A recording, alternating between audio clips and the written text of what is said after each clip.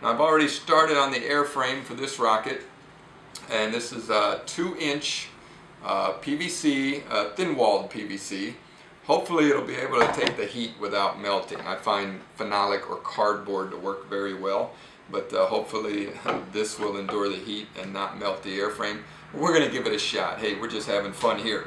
So I've already put the fins on this airframe, and how I got the fins on and how I did it evenly was I took some computer paper, wrapped it around the airframe, then drew the line where that connects, and then this side here I measured the distance, which would eventually be the circumference of the airframe, and it turned out to be 190 millimeters. Divided by 3 is about 63. So I wrapped it, after I divided that into 3 equal sections, I just put a little mark where those 3 sections were, and then I wrapped it around the airframe again, and then drew a line where those 3 marks were on both ends. Then I put the airframe into a door frame, or use a square or something, and just connect the dots there, so you got a straight line, 3 straight lines on the airframe, pretty fairly evenly separated. And then all I did was I took some chipboard or plywood. This is, I think, 1/8 of an inch. You can get some 1/4 inch plywood from a craft shop like Michael's. And I really just eyeballed it.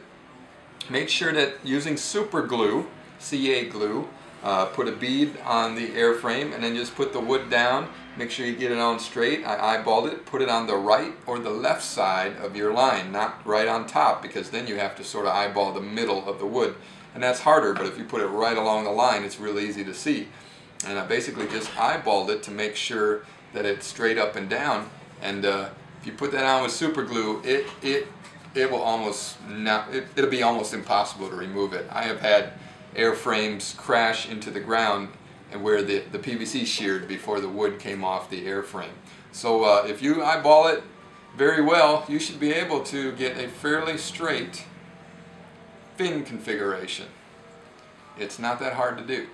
And since the glue dries real quick, you just hold it a few seconds and it'll set up.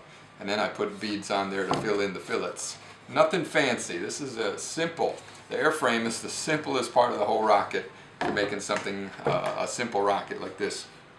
But I forgot to mention that what I always do is I choose an airframe based on the motor I'm going to use, or the size of the PVC pipe I'm going to use for a motor. And I make sure I find something, because I use the coupler, the end, I don't know what you call this particular end. I'm in Thailand. It's a little different than America, but they have these in white. Not quite the same, a little shorter, but they'll work. I've launched some rockets in America using the same type of stuff. It's got threads on the inside, and that really helps hold the nozzle in. But I always make sure I choose my airframe based on how easily or how good the motor's going to fit. So I don't really, to keep that in, what I may do is just add a little tape, or put some tape around the outside, or put tape on the inside to keep it in. But I keep things real simple. I don't want to have to make a motor mount for my rocket if I don't have to. So that'll work. So that's basically how I choose my airframes. In America, I used a 1.5 inch tube, paper tube, at the post office. You can buy it at the post office. And I used a, if I'm not mistaken, a 1.25 inch motor. Fits right in a 1.5 inch tube from the post office. Perfect. And so I was able to just butt the motor up inside there. So very simple. Now I'm going to show you today how I make nose cones for the same tube. Some tubes, some sizes, or most sizes, if you don't buy a commercial rocket tube, you're not going to get a commercial nose cone to fit.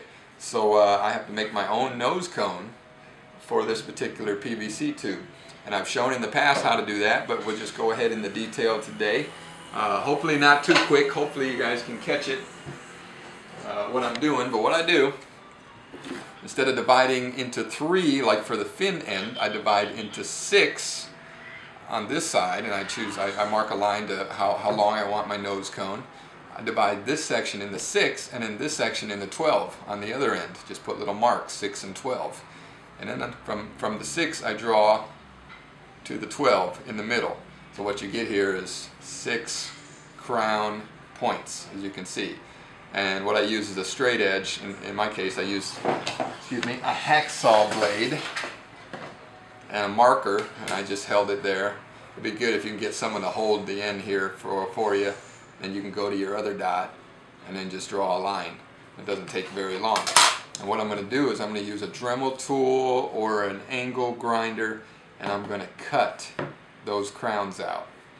But since I've had some experience doing this, I'm actually going to do something a little different. I'm going to sort of draw these and make them a little rounded so it fills the gap in a little more, that I don't have to fill so much epoxy. And you'll see what I mean after I draw this.